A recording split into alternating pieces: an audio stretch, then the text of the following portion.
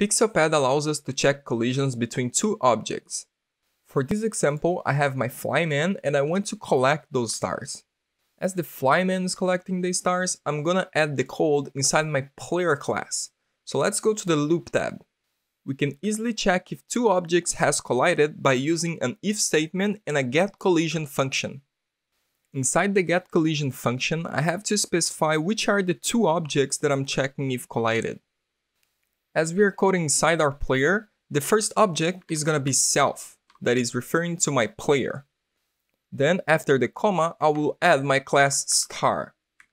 That will check collisions between my player and any object from the class star.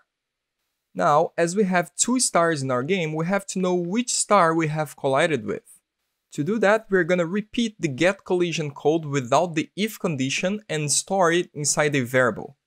Here, first I'm checking if my player has collided with any star, then I'm storing the exact star that I have collided with. Now that I have the exact star that I have collided with, I can just destroy it. And that's done. Now we can collect stars.